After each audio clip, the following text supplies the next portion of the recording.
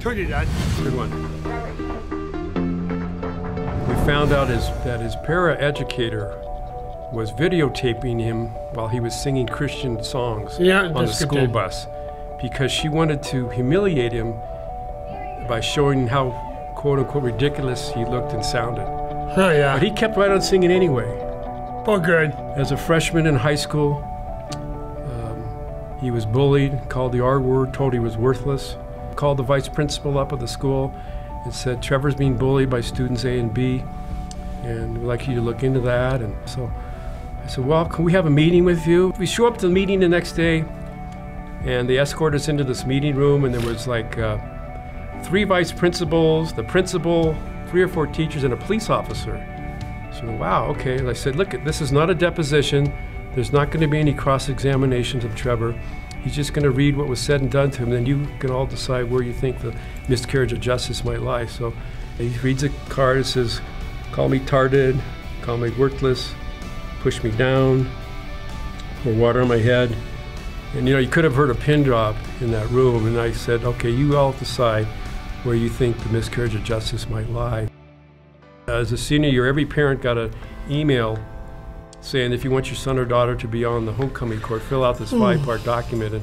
And I thought about all the hopes and dreams I had for Trevor before he was born, and I knew this wasn't for him, and I just hit the delete button. And then Melissa got a call the next day from his special ed teacher saying, did you fill out the application? And he said, no, that's not for us.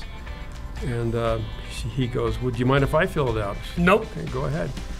So next day we go to pick him up at school, and he comes traipsing out, and he's got a white rose in his hand, and I say, where'd you get the cool rose, Trevor? He goes, I had a homecoming card. I go, no, son, you know, I deleted that. He goes, no, I am. He pulls out his backpack and pulls a piece of paper, says, congratulations, Trevor Hendershot is on the homecoming court for 2009 Northwood High School at the pep rally. There's 1,200 kids there, the band's playing, the cheerleaders are dancing, all that, and then at the end of the pep rally, the MC goes, our 2009 homecoming king is Trevor, and didn't even get to our last name, and the whole stadium, long-standing, tearful standing ovation. So that was really great. At the game that night, the football game that night, one of the vice principals that we had a contentious situation with 4 years earlier came up to us and said, you know, when Trevor was a freshman, as you know,